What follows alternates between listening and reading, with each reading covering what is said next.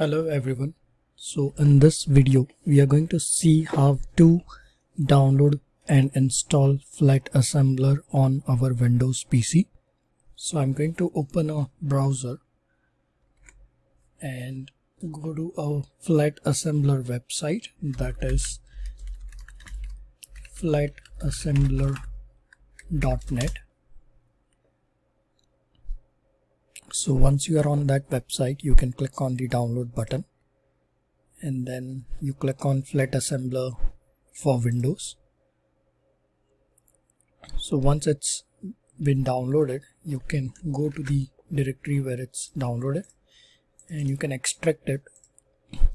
So I'm going to extract. Once it's extracted, I'm going to copy all the files and I'm going to go to the C drive and create a folder called FASM. That's a short for Flat Assembler, and I'm going to paste all the files here.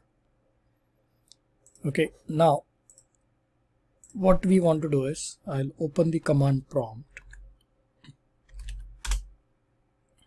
and if I type FASM, I want the Flat Assembler to run.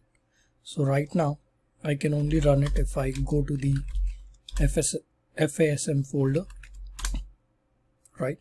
But I want it to run from any location.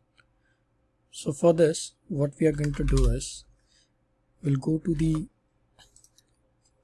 computer properties, okay, and then click on advanced settings,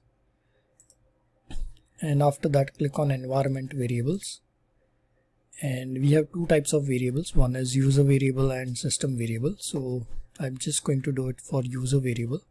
So in user variable, you will see a path.